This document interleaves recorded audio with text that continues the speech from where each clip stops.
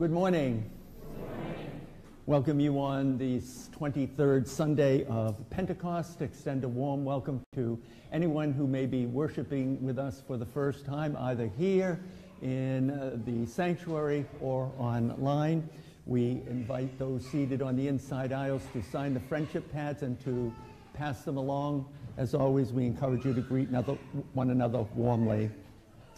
The cupola this morning is lit in loving memory, or actually this week will be lit in loving memory of Helen Bigham by her family. And also the altar flowers are given in memory of departed members of the Faith Circle. And I'm going to call upon our minister of discipleship. Good morning. Good morning. As you can tell by my retreat, this is not my daily attire, but it does match my robe nicely, so that works. So after the service, those who decorated their trunks, Hughes, and not shake his hand and go out and make sure that your trunk is all set. If you are not staying for trunk or treat, we invite you to Fellowship Hall, and then you can leave when the time suits you. If you would like to come check out trunk or treat, even though your trunk is not decorated, you are more than welcome to do so. If you save the dates, on November 19th, we actually have two events Faith and Fellowship is hosting. They're very busy that day. Right after coffee hour, we will be working with an organization called Gina's Giving Back to provide food for Thanksgiving meals for people in need. So we will have a sign-up link, like muffins, cookies, things like that. Or if you would like to join us on that day to make mashed potatoes and stuffing. And then that afternoon, we will have a charcuterie board making workshop. So we hope you will join us for that. If you have an announcement, I invite you to come sit in the first pew, but I believe that Jack Hutchins has an announcement for outreach.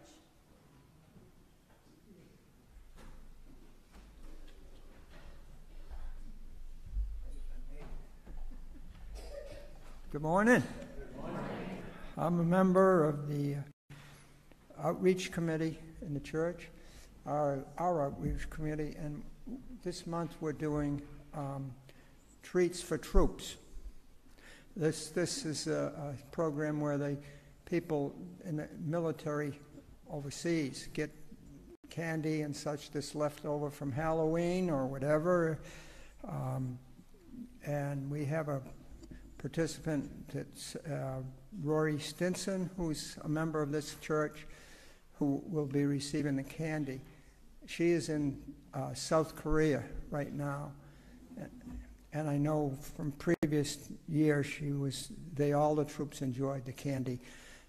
There's a basket in a fellowship hall that's labeled treats for troops, and if there's leftover candy left over from Halloween, we appreciate putting that in the basket and then they'll be sent out for the next 2 weeks until the 12th. That's when we stop collecting.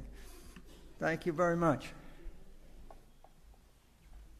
Thank you, Jack. I believe Heidi has a fair announcement. Good morning. We have, there's a lot of announcements, but I'm only going to make 2 or 3 really short ones. But I'm going to leave a couple copies of an email that just went out. I'll leave a couple hard copies out in Fellowship Hall in case anyone wants them.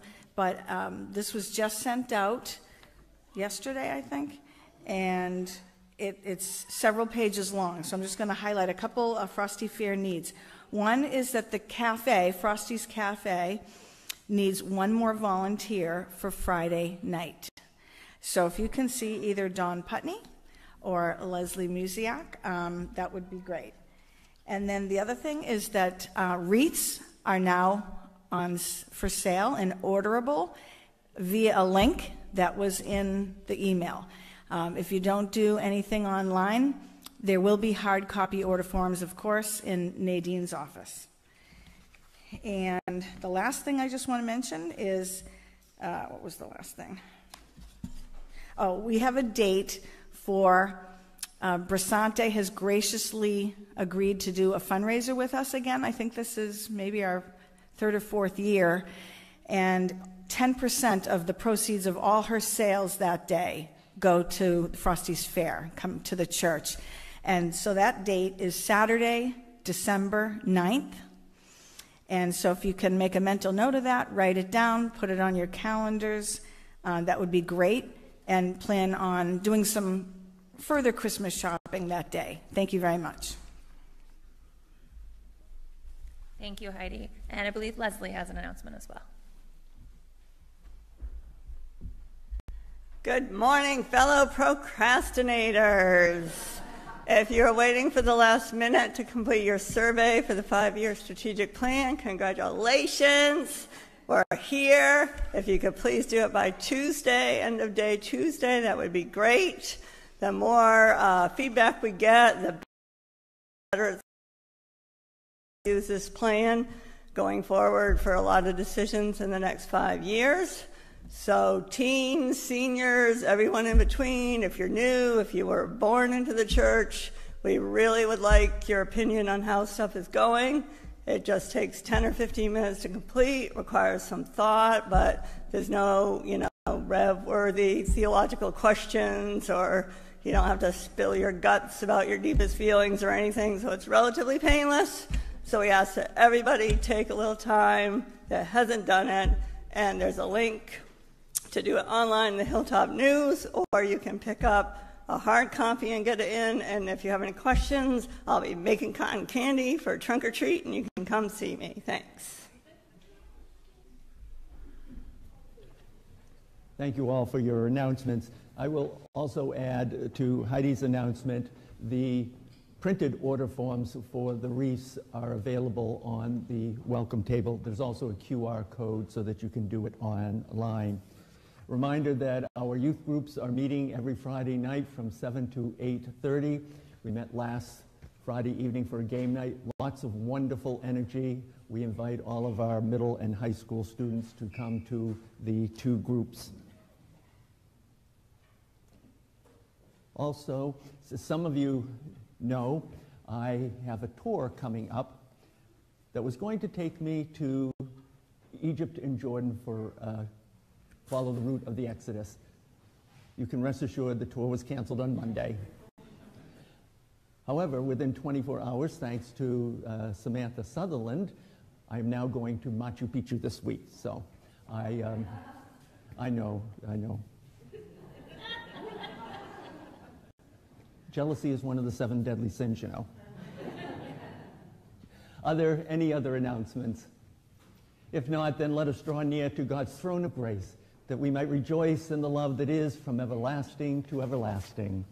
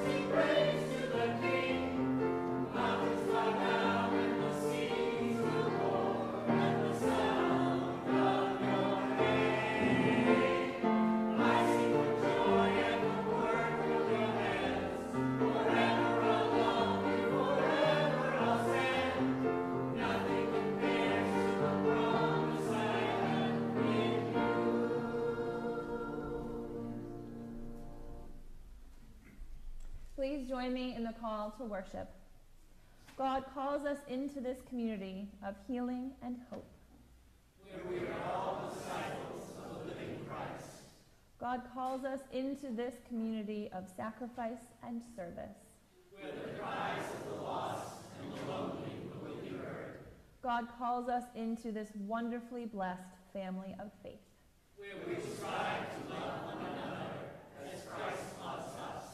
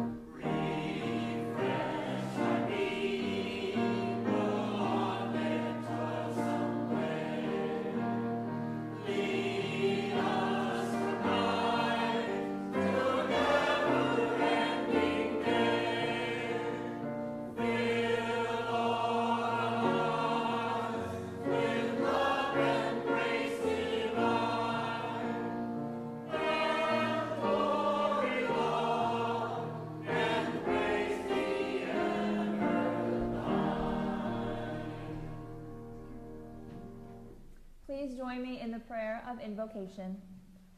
God, whose grace inspired Martin Luther to proclaim a new and radical understanding of the Christian faith, on this Reformation Sunday, we celebrate the good news that we are saved not by our good deeds, but by our faith in your reconciling love that was at work in the life, death, and resurrection of your only begotten Son.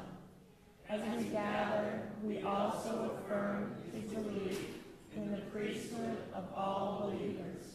So help us, Holy One, to discover our gifts for ministry here in this community of faith and the wider world. This we ask as we say together the prayer our Savior taught us. Our Father, who art in heaven, hallowed be thy name. Thy kingdom come, thy will be done, on earth as it is in heaven. Give us this day our daily bread, and forgive us our trespasses, as we forgive those who trespass against us. And lead us not into temptation, but deliver us from evil. For thine is the kingdom, and the power, and the glory forever. Amen.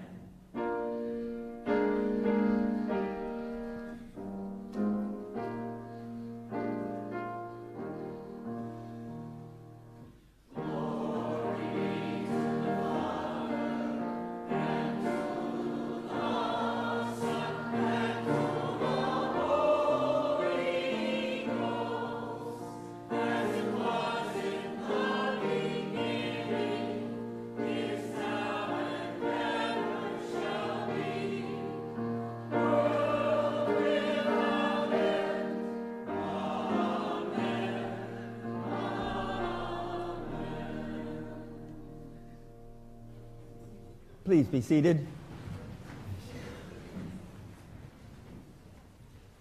In the book of Hebrews, it says that we are surrounded by a great cloud of witnesses, those who have come before us, We come this day to continue the journey of faith and to continue their work.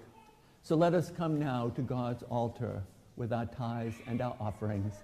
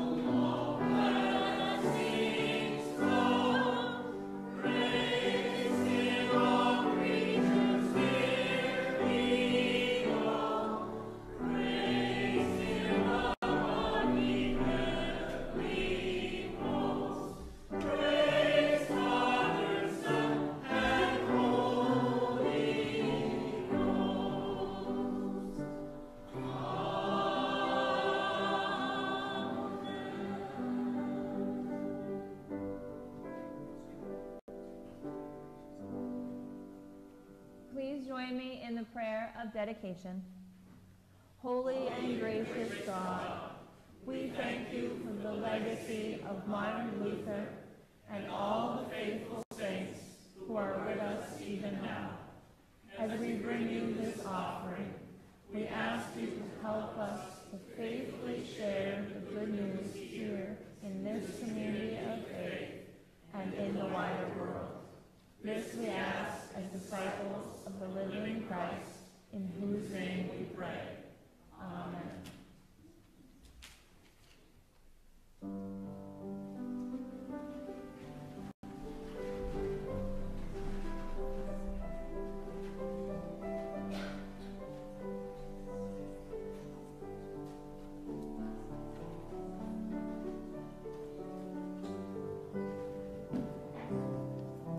I invite the boys and girls to please join me.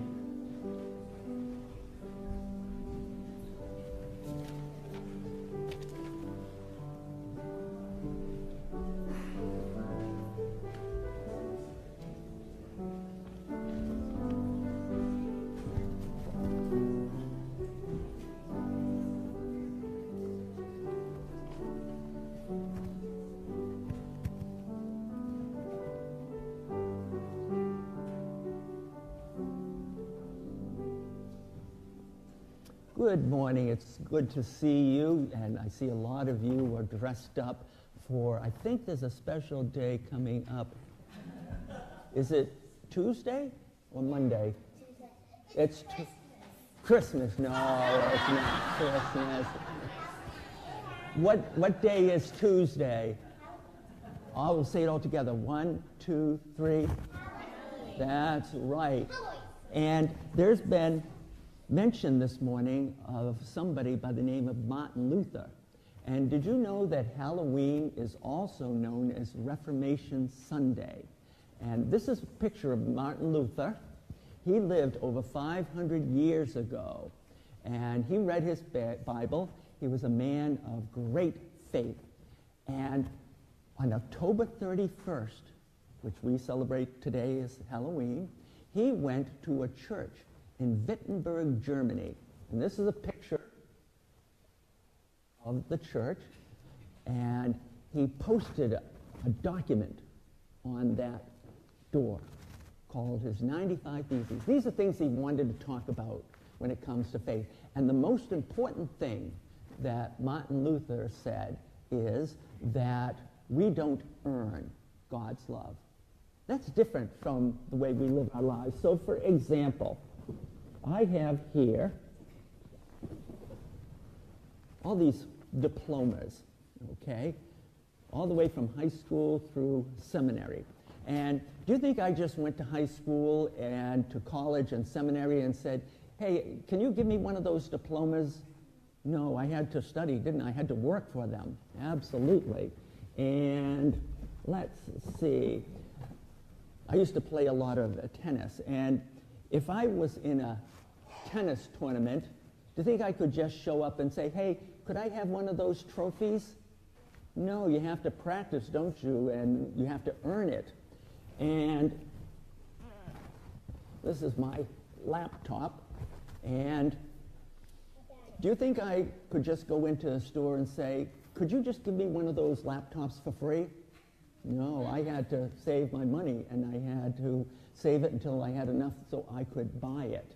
And how many of you get an allowance? Any of you get allowance? Okay, a number of you, okay? And usually when you get an allowance, you have to do a chore or something to earn that allowance. And that's the way it works with a lot of things in life. But Martin Luther said that we don't earn God's love.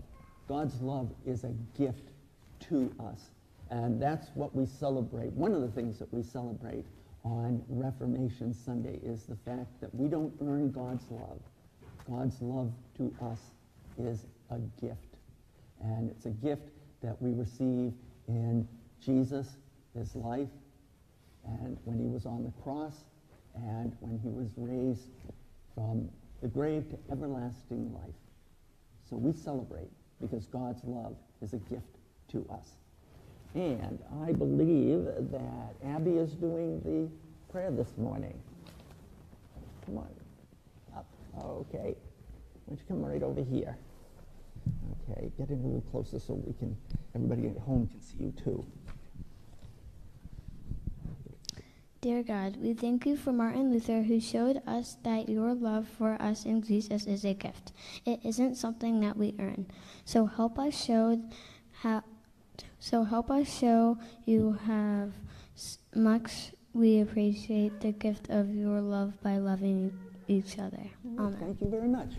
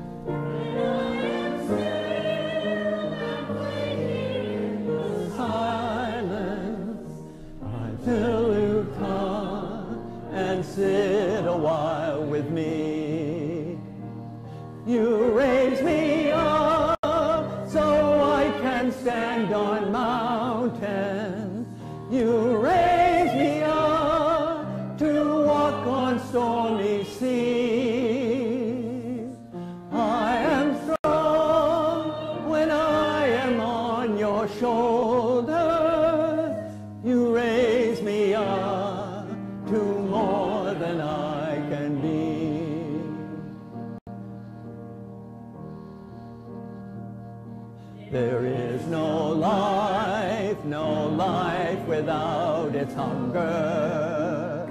Each restless heart beats so imperfectly. But when you come and I am filled with wonder, sometimes I think variety. You raise me up so I can stand on mountains. You raise me up to walk on stormy seas. I am strong when I am on your shoulder. You raise me up to more than I can be.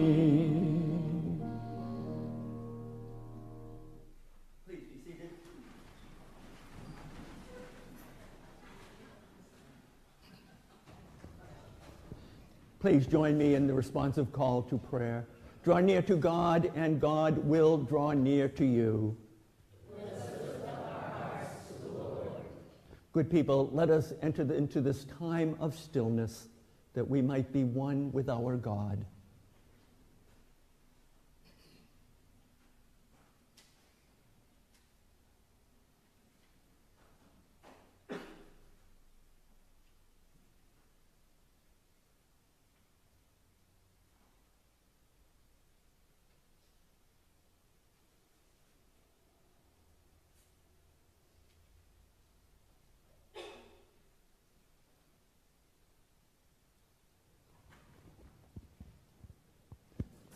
Disciples of the risen Christ, are there prayers that you would like to lift up this morning?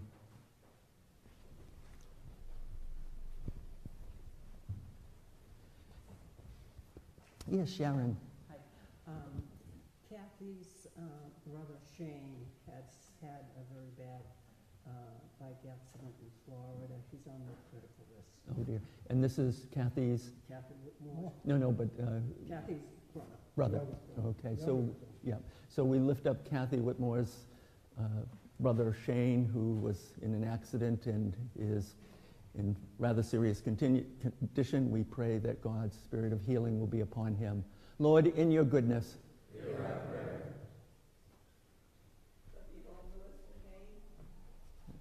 Say again, please. People in Lewiston, Maine. Yes, we lift up all those who have been so deeply traumatized by the senseless tragedy in Lewiston, and we pray for the families of those who have lost loved ones. Lord, in your goodness, also lift up in prayer Diana Jenkins. She did have her knee surgery this past week, and it went well. We ask for continued healing. Lord, in your goodness. Also, last week, this did not get mentioned, but Nancy Ferretti thanks the kind women of our church for their continued support. And we give thanks for a community of faith where we care about one another and walk with one another through all of life's joys and challenges. Lord, in your goodness. Also, I want to thank all of those who worked on the front steps and completed that project, a wonderful addition to God's house. And we thank them for all of their hard work, particularly in the heat of the summer. Lord, in your goodness. We also continue to lift up all of the people of the Middle East as that tragedy, that violence continues to unfold there. We pray for peace with all of our hearts. Lord, in your goodness. Let us pray. Good and gracious God, we give you thanks for this day, for calling us once again into your presence, where we find the peace that passes all understanding, where we find the joy that the world out there cannot give us, where we find the love that makes life worth living. Holy One, you have heard the prayers that we have shared, both those that we have uttered and those that are stirring in our hearts. And for that, we give you thanks. As we worship you, praise you here, we also know that when the last hymn is sung, we will go forth to continue life's journey. And we pray that we may faithfully serve you wherever that journey may take us. And we pray this through our Lord Jesus Christ. Amen.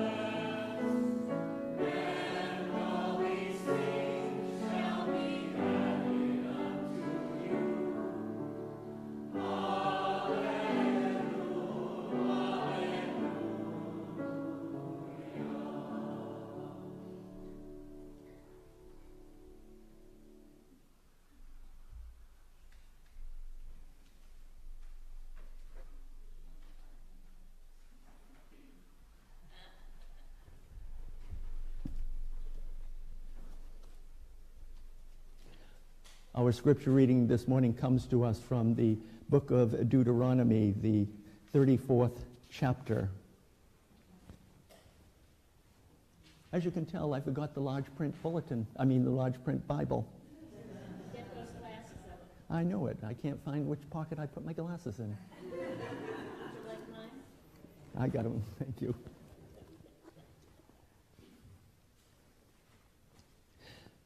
We read these words.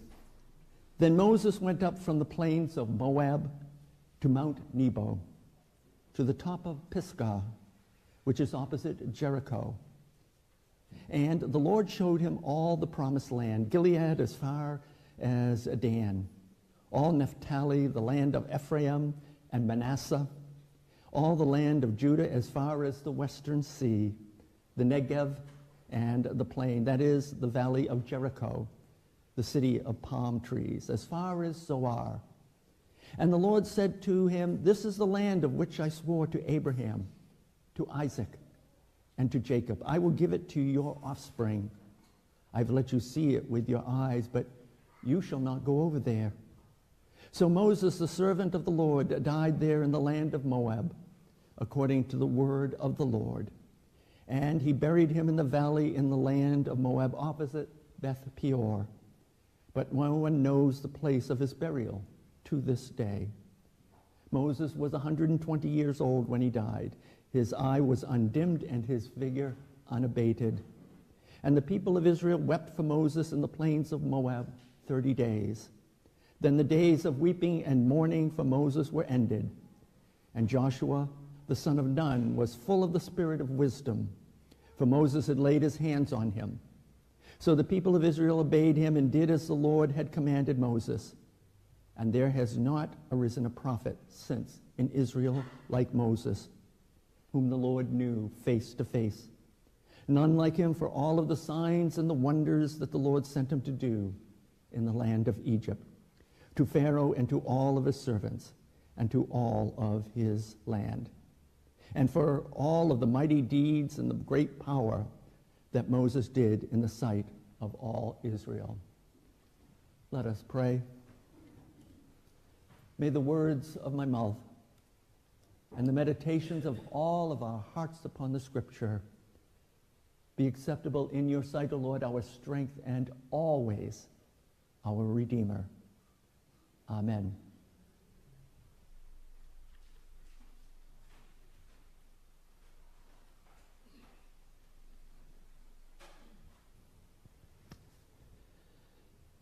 Actions always have consequences. For example, if you put your hand on a hot stove, what's going to happen? That's right. You're going to end up with a nasty burn on your hand. That's what's going to happen. Here's another one. If you get too close to the edge of a cliff, what's going to happen? Once again, it's simple. You're either going to find yourself in an ambulance on the way to the nearest hospital, or you're going to end up lying in a casket in a funeral home somewhere. Actions always have consequences. A newlywed husband saw that when he and his wife went to the Grand Canyon for their honeymoon. While they were there, they went on one of those tours where you ride a donkey that takes you to the bottom of the canyon. Shortly after the tour began, the wife's donkey stumbled, and she almost fell off. The wife just shook her head and calmly said, "That's once." A little while later, the mule stumbled again. Once again, the wife calmly shook her head and said, "That's twice." When it happened a third time, she got down out of the saddle and shot the mule dead. The husband was horrified. "I can't believe you just did that," he shouted. "How could you do that to a poor, defenseless animal?" At that point, the wife just looked at her husband and calmly said, "That's once."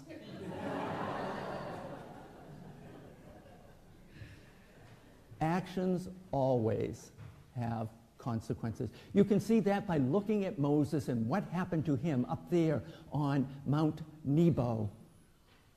It must have been a bittersweet moment for him. That's because when Moses got to the top of Mount Nebo, he could see the promised land, but he also knew that he wasn't going to be the one to lead the Israelites into the promised land. The reason why Moses didn't get that moment of glory is because of something that he did many years earlier at a place called Meribah. That story is also in the book of Deuteronomy, and this is what we know.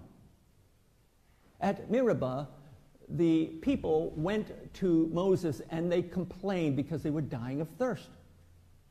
So God told Moses to gather the people together in front of this really big rock. God then told Moses to strike the rock with his staff. And when Moses did that, water came gushing out of the rock. But there was a problem. Moses didn't give God the credit for the miracle. Moses took the credit for the miracle. And that's why he didn't get to lead the Israelites into the promised land. Yes, actions always have consequences. But this morning, instead of dwelling on Moses and what happened to him, we're going to focus on Joshua and what happened to him. That's because Joshua's story shows you that consequences don't have to be bad. Consequences can be good. Consequences can fill your heart with joy. Consequences can lead you to a life that is absolutely abundant. So let's take a closer look at Joshua, if this sounds good to you, and if this is what you want for you and your loved ones, if you want consequences that are good. Look at Joshua. This is what we know. Joshua was the one who got to lead the Israelites into the promised land. And do you know why? It was because of something that Joshua did many years earlier. It happened when the Israelites got to the edge of the promised land. And Moses decided to send a handful of spies into the promised land to scout it out. Eventually, those spies came back with all kinds of mouth-watering dates and figs and huge clusters of grapes. Now think about it. All of that must have really looked appetizing to a bunch of people who had already been wandering around a dusty, desolate wilderness for at least 30 years. So yes, the spies told the people that the promised land was indeed flowing with milk and honey. But the spies also said that the land was full of giants and that there was no way the people were going to be able to defeat them and take possession of the promised land. So you know what they did? They turned around and they went back into that dusty, desolate wilderness for another 10 or so years. There was one spy, though, who was adamant that day that the time had come for the people to go in and take possession of the promised land. That spy said, "Let us go up at once and occupy it, for the Lord is with us." And yes, you probably guessed it. That spy's name was Joshua. Joshua was faithful to God, and he was the one who led the Israelites into the promised land. Actions always have consequences. But Joshua shows you that the actions don't have to be bad and leave you feeling sad. When you do what God wants you to do, when you live your life the way God wants you to live your life, it will bring you consequences that are good, consequences that will fill your heart with gladness, consequences that will eventually lead you to the life that is truly abundant. That was true for Joshua. It's true for you. And it was true for a young man by the name of Aaron Stark. I first became aware of Aaron Stark's story this past week at our Wednesday morning Bible study. This is a picture of Aaron Stark. It was taken during a TED Talk that he gave. Now, if you're not familiar with TED Talks, the organization's website says that it's all about ideas worth sharing. Do you know what the title of Aaron Stark's TED Talks was? I was almost a school shooter. His story is incredible. It's full of horror, but it's also full of hope. You see, Aaron Stark was born into a very dysfunctional and violent family. He was severely abused physically, emotionally, and sexually. He was told over and over and over again that he was worthless. Eventually, it got to the point where Aaron decided that he was going to get a gun and shoot as many people as he could before killing himself. The interesting thing is, in his TED Talk, he said that it wasn't because of any animosity that he had toward his classmates. He said it was because he wanted his parents to feel shame for creating such a worthless human being. Isn't that sad? Talk about actions having bad consequences. Fortunately, Aaron Stark didn't follow through with his plan. And the reason why he didn't was because of a classmate named Mike Stacy. Mike Stacy came from a very loving home. And he didn't judge Aaron. Instead, he embraced him as a friend. They bonded over comic books. One night, when Aaron was living on the streets and surviving on free food samples, he went to Mike Stacy's house and knocked on the door. Aaron said that he did that because he was there to say goodbye to his friend. As soon as Mike Stacy opened the door, he could tell that Aaron was in all kinds of emotional pain. So he invited Aaron into the house. And in his TED Talk, this is what Aaron said.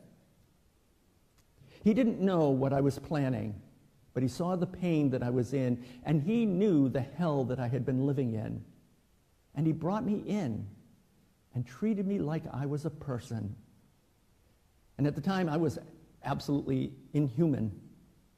I was nothing but destruction and death.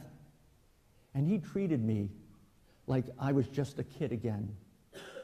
And he brought me in, and we had food, gave me a shower, and he would always tell me that I was a good kid living in a crap world. And I stayed with him during this time. Being treated like a person when you don't feel like a human will literally change your world.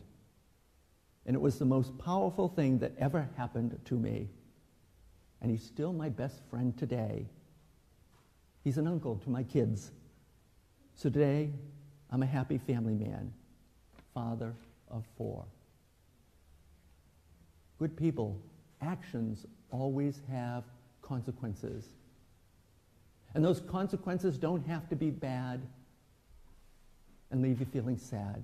When you love the Lord with all of your heart and soul and mind and strength, you're going to do what God wants you to do. You're going to live your life the way God wants you to live your life. And it will lead you to consequences that are good. Consequences that will make your heart glad. Consequences that will make it possible for you to experience the life that is truly abundant. Amen.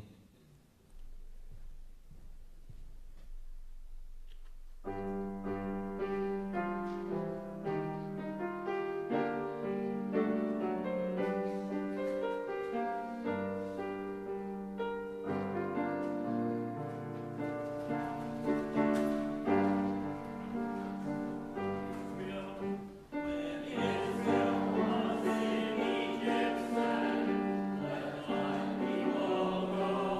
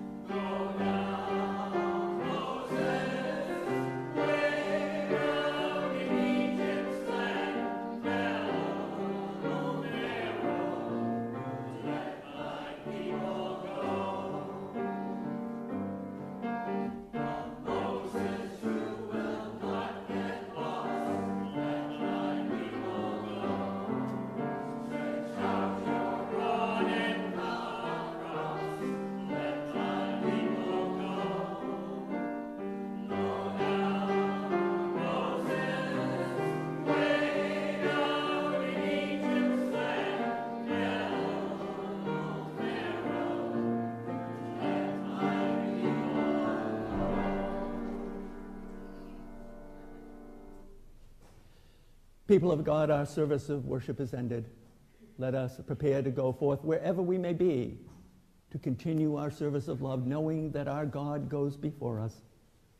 And may the blessing of God Almighty, Creator, Christ, and Holy Spirit be upon you all.